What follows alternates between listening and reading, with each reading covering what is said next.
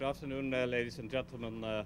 During my meeting with the Secretary of State, we discussed the situation in the Middle East, where the United States and the Netherlands at this stage think that there are some positive elements. I think it was very important that Zinni went to the region. The visit of Vice President Cheney is of much importance. We have to see what happens in the next days, but I think we are back on track. Hopefully parties can talk again to each other instead of fighting each other with terrorist deeds.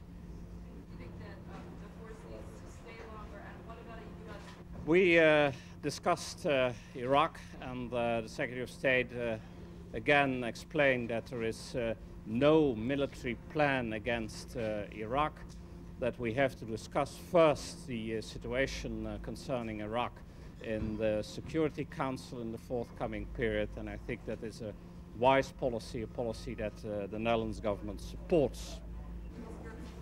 Not to invite Arabs back. Do you believe that? I think it is, in our view, it's important that he can travel to the meeting in Beirut. It will be helpful, I think, for the outcome of the Beirut meeting. But the most important thing here is that the European Union and the United States are of the same opinion if we look at the situation in the Middle East at this stage. We both, European Union and the United States, stands firmly behind the Security Council resolution, and in that resolution is in fact you find the basics for finding the way back to negotiations.